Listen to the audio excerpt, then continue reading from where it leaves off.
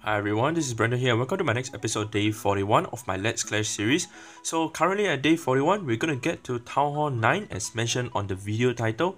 So Townhall 9 is just in just a couple of minutes, as you guys will see.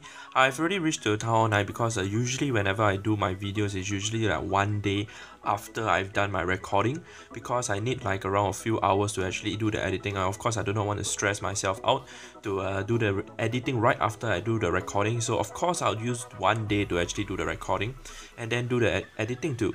So I know some of you guys have already messaged me and said to me, hey, I've already reached to Town 9, this and that, and want me to show some attacking replays of how I actually farm for Town 9. So currently all the replays that you guys are still going to watch right now for this episode are still farming for Town Hall 8 until the later part of the video, as you guys will actually see. So now going ahead to actually upgrade my walls right now. I'm trying to get them, most of them to level 8 before I proceed on to the next level. But I'm trying to save some of the walls definitely. Of course, I'll receive 25 more extra walls once I reach to Town Hall 9, so that I could actually manage my cost as mentioned in my previous episodes of how to use up all my gold efficiently. As for Elixir, I won't be able to control them using the walls because the walls will actually cost 1 million Elixir minimum to upgrade them to the next level. So there ain't like those kind of 1,000 or in fact those 10,000 Elixir upgrade for walls. So not to worry, but definitely we're going to do something about it. So going ahead now, you saw I removed a gem box and also I got 6 gems from that trunk, and then going ahead to upgrade my Dark Elixir storage because I need some more Dark Elixir capacity because I'm gonna farm Dark Elixir soon, so I'm gonna prepare for it. And of course, I'm gonna upgrade the Dark Elixir drill too. So the Dark Elixir drill, they are really important to upgrade, so I'll talk about that later on. So carry on with this attack. As you can see, with a lot of loot available, definitely gonna go for it because it's not a very difficult base to attack, but of course it's not too easy too. If you guys look carefully at the storages, especially in the middle where the elixir storages are, they are not pretty easy to access, but not to worry. I mean, I just have to take out the gold mines which are all on the outskirts of the base, and now left with like a few more barbarians and a handful of archers. I'm just gonna go ahead to clear out the outsides first and just slowly make my way into the 2 more gold mines over there. Not gonna rush my way, just gonna drop 2 archers on that 2 builders hut over them so that I could actually clear out those exposed structures, so that later my troops do not get attracted and distracted towards those structures. But yeah, going ahead to drop my clan castle now. The wizard's gonna come out to take out the gold mine. Gold mine is gonna go down pretty soon with just a few shots of the wizards. As now you can see the gold mine have gone down. And now carrying on to drop a rage bell, which kind of is a fail because I wanted to get the second gold mine, but then my wizards went down really quick as I didn't have a giant in my clan castle. So yeah, that was a fail on my part, but not to worry, we're going to do some more awesome raids later. As now you can see I'm being attacked by this guy, and I had only 57,000 gold available for him. I mean, if it's going to take my elixir, I'm not too worried about it because currently I'm still Town Hall 8, as you can see my Town Hall over there. And the elixir ain't too important for me. Of course, I'm still saving up for elixir for my Town Hall 9, which you guys are going to see in just a couple of seconds. So now as you can see, he's going to use some barbarians, not some but all barbarians, mass barbarians in fact, to come and attack my base. So all barbarians isn't too good. I mean, his archers have already gone down, so it's basically like a kind of like a mass barbarian raid right now with just heal spells and dropping a rage spell, and now he's gonna have a hard time trying to even get the 2 storages over there on the left and the right. Managed to take out one of the storage on the left side, of course with the whole group of the barbarian over there, and the right side too. But I don't think he's going to break his way into the base and take out any of the rest of the other storages. And now his king has went all the way around the whole base on the outside, on the top over there. As now I zoom out, you guys can actually see the barbarian king is going around the whole base, not going into the core of the base. So the thing is, he didn't use any wall breakers, so he had some problem to actually break through the base. And now going ahead with my very own attack, this guy had so much gold on him, and also he didn't have a leak. And some more, is almost the end of the season for the league, so it's really like 13 days into the league. So this guy can say he's very inactive, not very inactive, but super inactive to the extent whereby he's not even doing a single attack, up to the extent whereby you can even see that he's collectors are so full, and in fact there are even tombstones over there on the base. So of course this guy didn't even come online to clear his tombstones at all. So going ahead to steal all his resources. I mean, this is the kind of thing that actually happens whereby we find this kind of dead bases, and we just have to go for it to go ahead to attack this kind of dead bases. I mean, if you're actually going to quit Clash, I would think that it would be really awesome if you actually put your loot outside, as to put it at one corner and your defenses at one side. I would really do that if I really were to quit playing Clash totally, so that I would allow people to actually get the resources and then not have a problem getting the resources, especially for my defenses attacking them. And now you can see I've gotten the Dark Elixir Drill, the first Dark Elixir Drill to level 1. Good, upgrade it to level 2, which will require 2 days. So I'm trying to get my Dark Elixir Drill as high as a level as possible, which is the max level will be level 6. As now you can see I've gotten 20 gems from the achievement. And now in 10 seconds, 9, 8, 7, we're going to be at Tower 9, 5, 4, 3, 2, 1, and Townhall 9. So we're going to reach to Townhall 10 once we have maxed most of our defenses.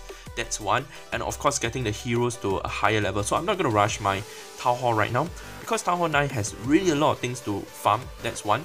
And of course there's also the heroes to farm. So I really want to focus a lot of my time on Townhall 9. Maybe going to spend like a 2 or 3 months here. Hopefully be able to get my heroes to around level 20 or almost to level 30, so that I could actually use them once I actually gotten them to a higher level. I know it's pretty hard to get them to level 30s, but then I know it takes quite a bit of time to actually get them to even level 30. So once they reach to level 20 in my wars, I'm confident enough that they will probably be max, maybe a lava wars, all lava wars, and then I'll have to upgrade the Townhall already to Townhall 10. So now as you can see, I'm going to upgrade a few of my wars, which I have already saved up for my elixir. Now I'm going to upgrade them using the gold first. So not going to rush my way, going to upgrade them slowly, step by step. So upgrading the wars with elixir is totally awesome, because I'm not going to have any overflowing gold right now. So we're going to get more storages, just the storages just for fun, so that my buildings count will actually increase. So I want to upgrade these storages right now, because I do not want to spend the time upgrading all these storages, because having just 6 million gold and also 4 million elixir capacity is relatively enough for me right now. But I will definitely upgrade them soon enough. Getting the next hidden Tesla, the second hidden Tesla in fact, which will actually take 1 day to complete. So why I did the upgrade was because I was trying to control my time and manage my time, so that my builders do not clash in terms of their finish timing. So going ahead to do raids right now, and of course as a Townhall 9, your loot penalty has increased, especially towards a Townhall 8 right now. I have a 90% loot available for me to loot only, whereas compared to previously when I was still a Townhall 8, I could actually steal 100% of the loot. So yeah, the 10% loot penalty, although it may not seem a lot, but of course it does affect if you actually accumulate up. In total, for example, if you were to do 100 raids, and 100 raids, each of them are like 200,000 gold raids. So 100 of that will be a total of 20 million. 10% reduction from that is a total of 2 million reduction of your gold. So it really does affect if you actually count it in that way. So yeah, I mean, I won't be too bothersome about it, because I've already farmed my main account to max Townhall 10. So of course playing at Townhall 9 is going to be easy for me, and also taking into consideration that the loot is really awesome right now. I mean, these few days after the matchmaking update that Supercell has changed, I'm pretty sure a lot of people have been finding crazy loots, even for me at this moment. Now as you can see, this attack you can see is really high in loot, and of course I made a mistake whereby I went to do a search and I was trying to snipe Townhall. I didn't bring enough troops with me, but I was being really cautious. It's not to spend all my troops and use all my troops, so I had to play it really well. As now you can see, I stole most of the resources. And going back to my base, getting 50 gems from completing another of the achievement, and getting a total of 188 gems right now. So like what I say in my previous episode, I'm trying to stock up gems so that I could actually use them in emergency situation, such as when I need to farm my heroes really hardcore. Especially when I do not have the time to play, I need to focus on the Dark Elixir. So going ahead to upgrade the wars. So I have 4 million elixirs stocked up. So let's see, we're going to use the elixir to upgrade the wars, which really this is the first time I'm actually using elixir to upgrade wars, as I didn't farm any of my wars on my main account using a single elixir, because when Supercell came out with the elixir update, to use it on wars. They came out right after, not right after, but a few months, in fact more than half a year after I actually maxed my base.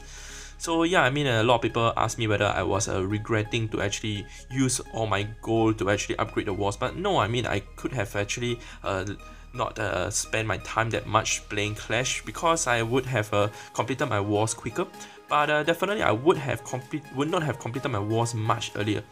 So yeah, going ahead to get an extra 25 wars, which now we're gonna upgrade them. But before we upgrade them, I'm definitely going to upgrade those higher level walls first. I'm going to keep those level 1 walls so that I could use them to control my costs. So like what I say in cost management, I'm going to show you guys later. But of course, the only cost management that I could do is actually the Gold Elixir. Basically, I can't really do much. But there's a way to do it, which I will show you guys next time in the next few episodes, which I already have some ideas of how to do it, especially in terms of trying to stock up your elixir using your barracks, and also a bit of your decoration, but it doesn't affect that much. But you guys will actually know in the next few episodes. So going back to upgrading the walls, as you can see, I have a few more 100,000 gold left. Gonna upgrade the walls, and of course the elixir, I still have 2.3 million left. The reason I have 2.3 million elixir left is because I have an upgrade in mind that I want to do, which is the army camp. So we're gonna get the army camp to the next level, getting 5 more extra housing spaces, and of course it will take 5 days to upgrade. So in that 5 days, that's considered a long-term upgrade to me, but not to worry, that will actually allow my other builders to have time to upgrade. So now as you can see, my wars, I've completed 7 level 9 wars, and we're gonna upgrade the rest soon. And really thank you guys for adding me on Game Center, as I've accumulated up to almost 400 friends right now. This isn't updated, but yeah, I have 380 over friends already right now for this account. So do add me. I mean, there's only 120 slots left, and of course the attack wands for this particular season alone has reached to 1,102. So yeah, this is going to be the end of the season as in the league season. So in 14 days, managed to get 1,102 attack wands. Of course, there will be more because this is only there's still 12 hours left on the league. But yeah, I managed to complete my farming achievements, which are the Gold Grab and the Elixir Escapade, 3-starring them. And of course, we're going to proceed on into farming Dark Elixir soon, hoping to get the 3rd star for the Heroic Heist too. So yeah, that's it for this particular update episode. Hope you guys have enjoyed it as much as I have. With that said, I'd like to thank you guys for watching my video, and clash on.